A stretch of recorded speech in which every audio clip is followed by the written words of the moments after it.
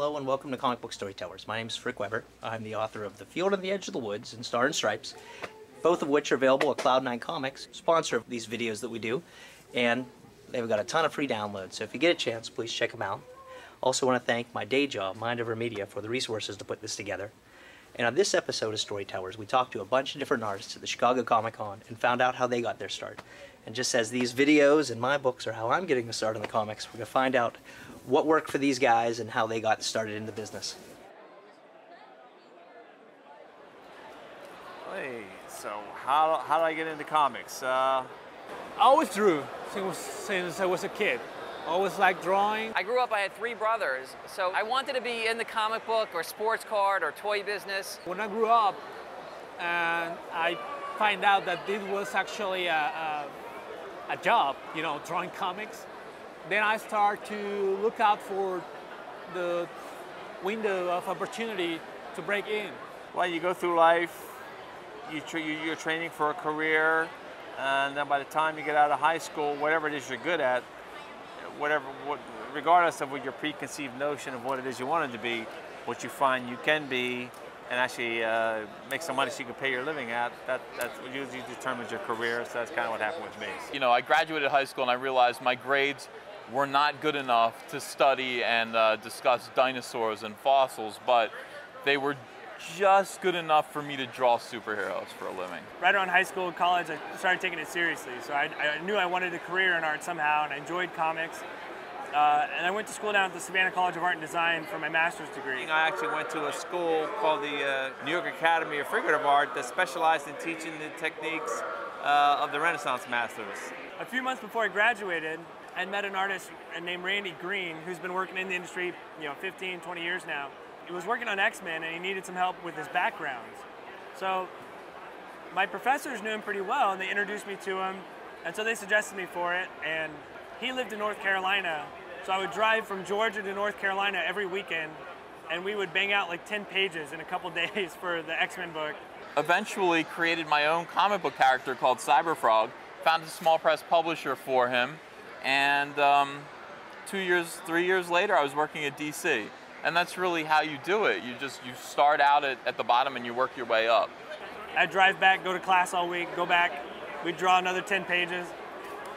I don't know what he was doing during that week because I'd get up there and we'd have a lot of work to do. But at any rate, so that kind of got my foot in the door. I joined his studio group after I graduated, and kind of since then just doing conventions, networking. When I was up at college, my mom would send me a stack of comic books, and I worked for the school newspaper.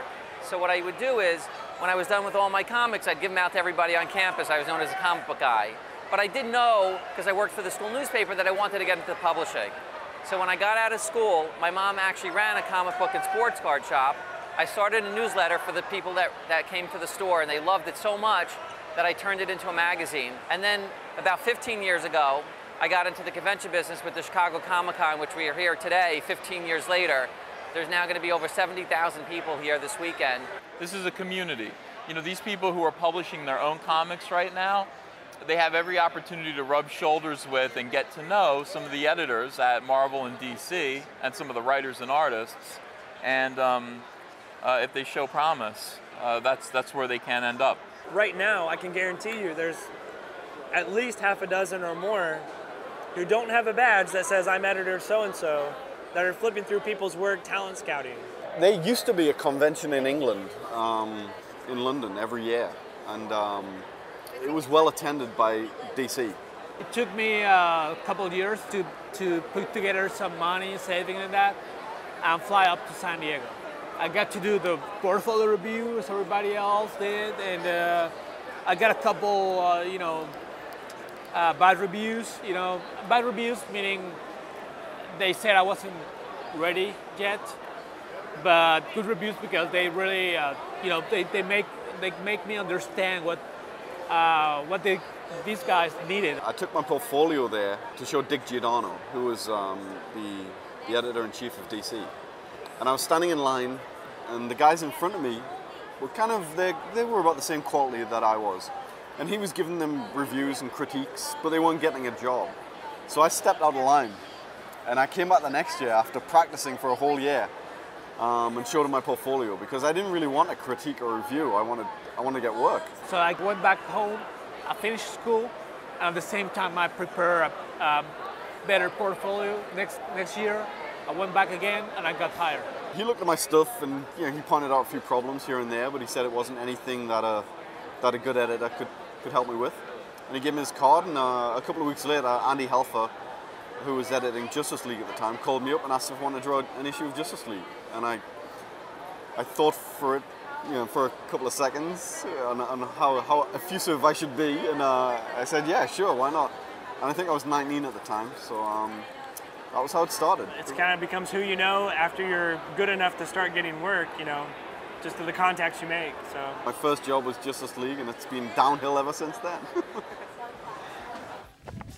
Thanks for watching. That's another episode of Comic Book Storytellers. Remember, we'd love to hear what you think. You can find us 3 different ways on Facebook, and the feedback really helps. I'd like to thank again Cloud9 Comics for sponsoring us so we can share these with you for free. So if you get a chance, please check them out. They got a ton of free downloads. Thanks for watching.